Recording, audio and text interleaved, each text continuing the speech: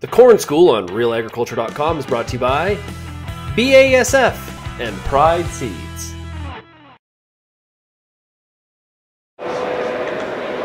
Okay, so when we've concluded our planting season and we're ready to put the planter away for storage, there's a few things we want to do to check it out and make sure that everything's still in good shape for and cleaning it out. So to take the row unit off, unclasp at the back, pull it up, pull off your air line, and your row unit is free to come out, or your meter, sorry, is free to come out. We're going to tip it up here on a table, undo our cover, 3 clasps, undo the cover, pull off our cover, pull off our seed disc, and then we pull off our agitator. So now that we've done that, of course it's nice and easy now, I don't have any seed in it, but once we've done that, we can start inspecting our items to make sure everything's still in good shape, clean it as needed depending on what we want to do for our winter storage. So let's start with the last piece we pulled off, our agitator. We want to check it over, just make sure that all the fingers are still in good shape. We're not seeing any fatigue cracking. If we start to see that these fingers are starting to crack or break off, it's a good time to look at replacement of this part. Our seed discs, this particular one is a corn disc, and we want to make sure that it's still in good shape. So we want to clean it off, brush it off, make sure that inspect our wear lines on the disc here, and here, and here, and here, and here. We have 6 wear marks on the disc. And what you want to do is just visually inspect, make sure you can see them and feel them with your finger. If it's to the point where you run your fingernail over and you can't feel that groove anymore, it's time to replace the disc. Our cover has the same or similar wear marks here on our vacuum area. So these wear marks again are indications of where it's going to wear, and we want to check to make sure that we can still feel them and see them. And if we can't, it's time to look at replacing the cover.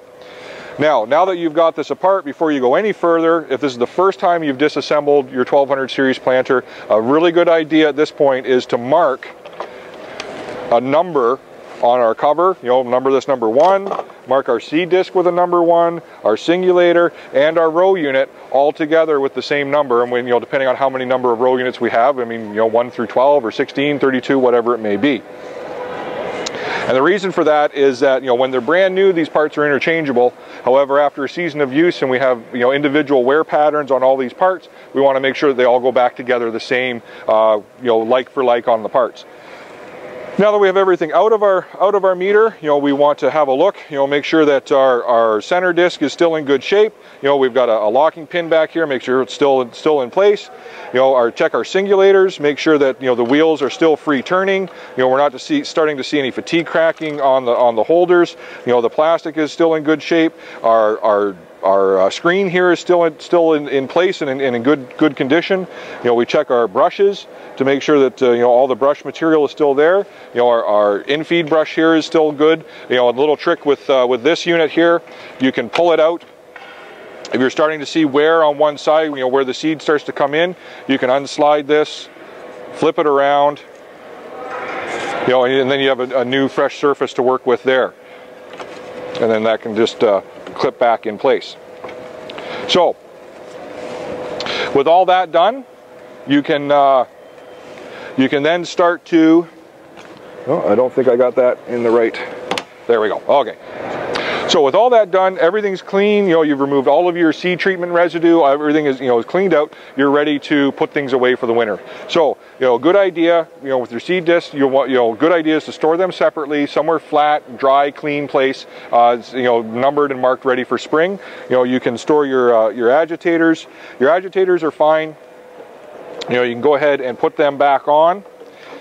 They only go on one way, so it makes it nice and easy. You can put your cover back on.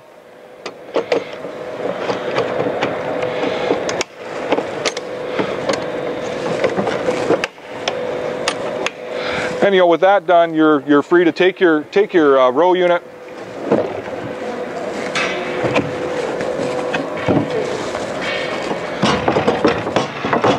your meter unit, I should say,